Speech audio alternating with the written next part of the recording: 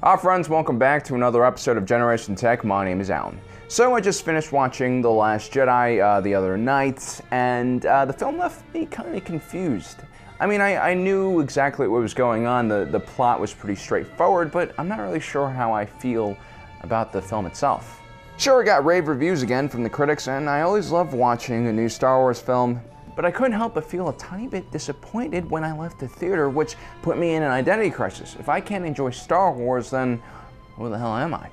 Well, this morning I went again and saw the film so I could get a better grasp of what the hell was going on, and I still don't really quite have a good grasp on it, but I'm willing to give you guys a review of what I thought was good about the film, what I thought was kind of okay, and then what I thought was terrible about the film.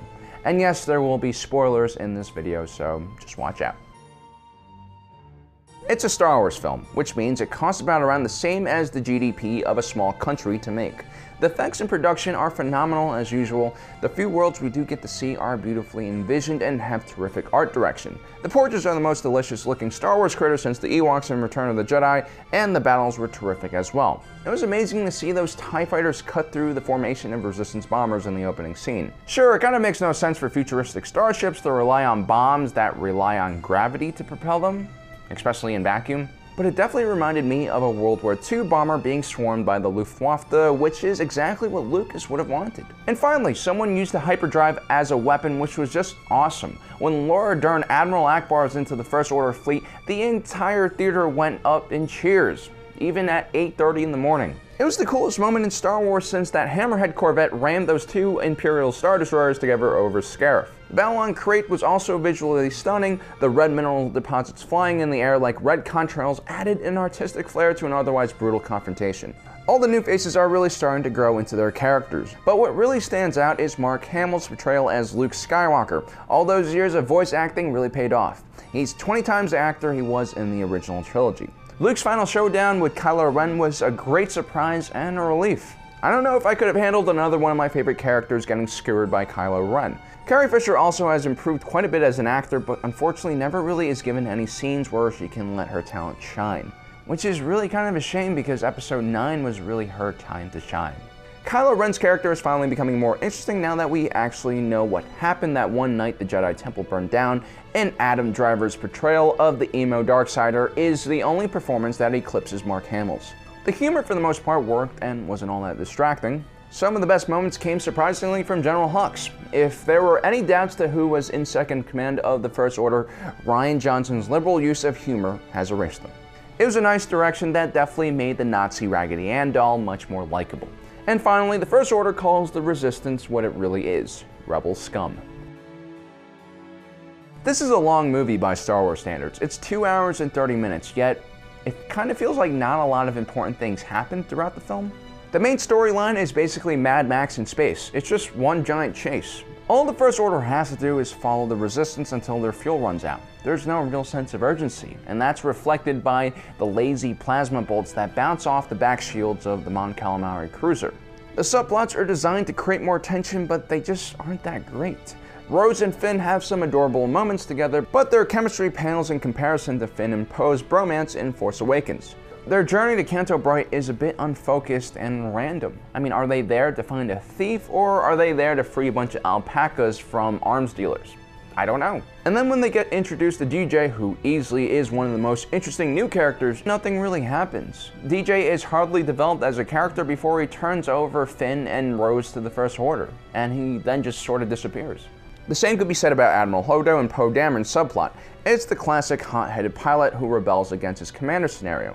But it's just not executed very well. The message isn't clear because they're both sort of right. Poe Dameron gets reprimanded for disobeying orders, yet he succeeds in taking out one of the largest ships in the First Order and buys enough time for the Resistance to escape.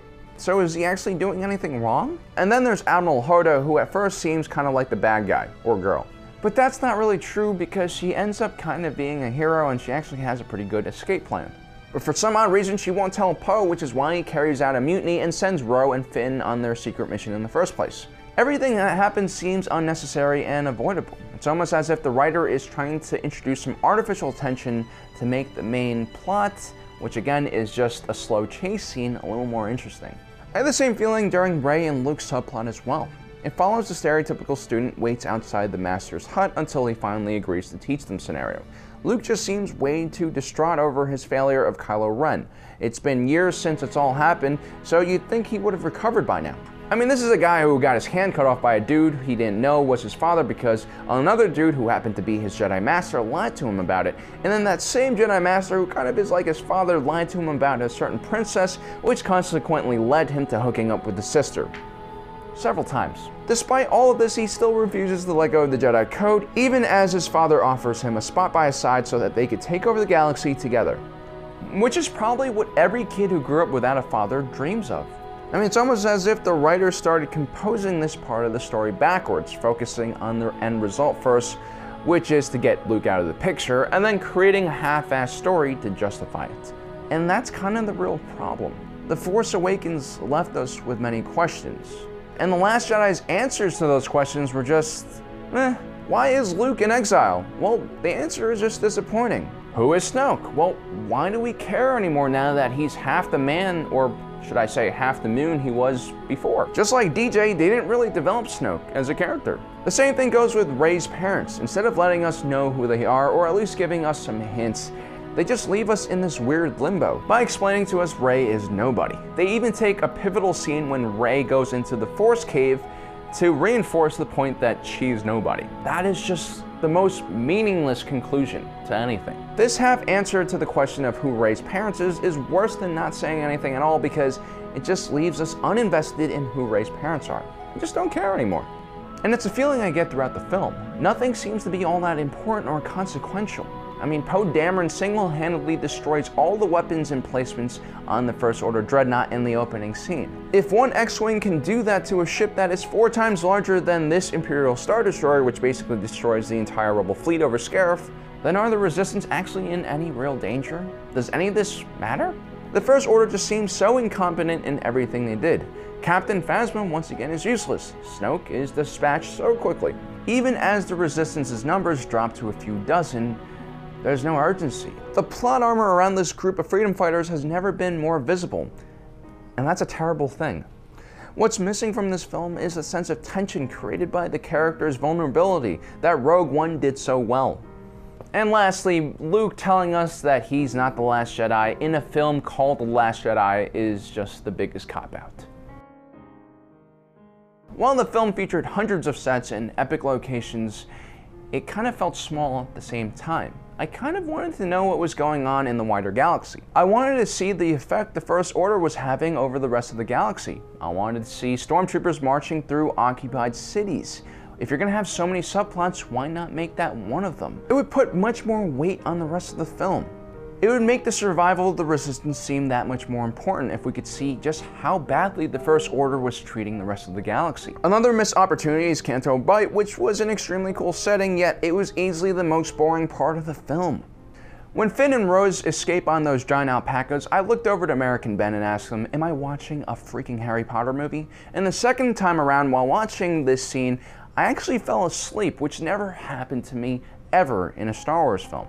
And perhaps the ugliest thing of all is I now realize why I didn't enjoy The Last Jedi as much as I did The Force Awakens. It's because Han Solo wasn't in it. And that's the fundamental issue with this new trilogy.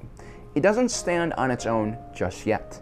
It's being pulled in 2 different directions. On one side you have die-hard fans who aren't willing to let go of the old characters, and on the other side you have Disney and Lucasfilms who are trying to reinvent Star Wars so it doesn't die. So just as we're falling in love with Luke, Han, and Leia all over again, they put them into secondary roles or just take them away.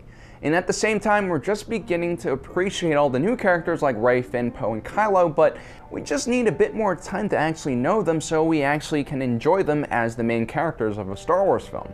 So what we have is a film that is really more a transition and an evolution than it is about telling a good story. But that leaves me excited for the next film. Maybe we can finally leave behind the old characters that we love. As sad as I am to see my favorite smuggler and ancestral twins let go, maybe it's a good thing. Now we can finally see Kylo, Rey, Finn, and Poe have their own story, which isn't held back by this awkward transition we're still seeing. And a lot of old fans are gonna hate this movie just as much as they did The Force Awakens, and to them I say this: I completely understand where you're coming from.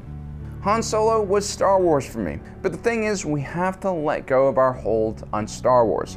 Let it evolve so that one day our children can have their own new generation of Star Wars.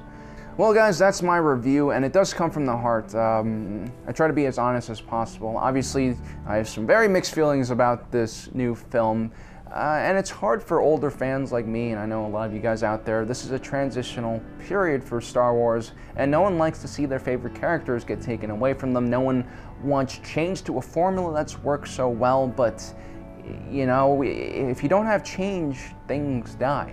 And they have to cater to newer audiences now. And I'm not that old of a guy, but even me compared to the teenagers nowadays, like, our tastes are completely different. And the way I think compared to the older viewers that we have out there, I know we think differently as well. So, you know, for Star Wars to survive, it really does need to evolve. And I don't think that's necessarily a bad thing, because Star Wars to me has always been about the galaxy, the universe, not really just about the Skywalker family. I mean, I loved KOTOR, I loved the expanded universe, all the novels, comics. I mean, that's what really, you know, kept me going in between the films. And as long as the Star Wars universe is there for me to visit, I think I'll be a Star Wars fan forever. Well guys, don't forget to subscribe and hit that notification button so you don't miss out on the rest of our Last Jedi coverage. And, you know, thanks for joining us today. If you're watching this, you are Generation Tech.